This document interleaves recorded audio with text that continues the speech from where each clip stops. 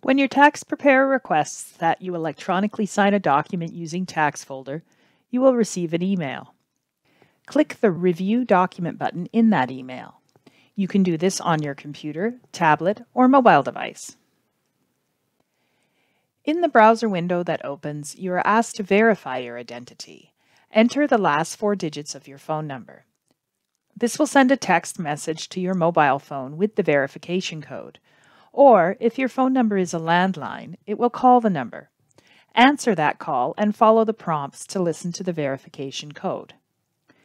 You can see the number where the code was sent on screen. If you don't receive the code within a few minutes, click the button to resend the code, or click the button to receive a voice call instead. The information required on this screen may change based on the type of tax return. Regardless, you must complete all fields and enter the verification code to continue to the next step and sign your document. When you're ready, click the View Documents button. If you wish to download the original document before signing, click the Original Copy button.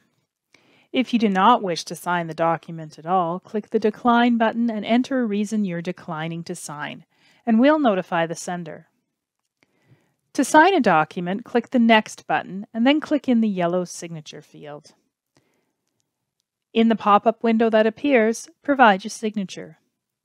On a desktop or laptop computer, use your mouse to write your signature. On a mobile device, tablet, or other touch screen, use your finger or a stylus.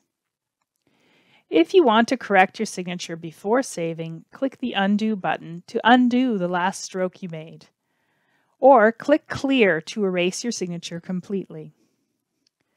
Once you're happy with your signature, click Save to insert the signature into the document.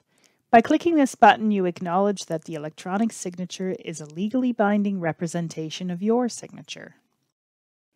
TaxFolder inserts your signature into the document, and depending on how the document was sent, the signature date may already be complete. If not, click in the field to select today's date.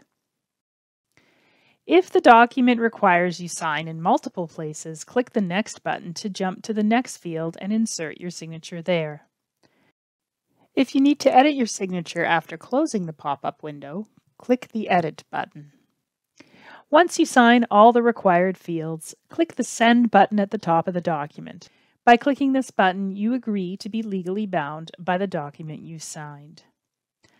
On the confirmation page, you can download original and completed copies of the document.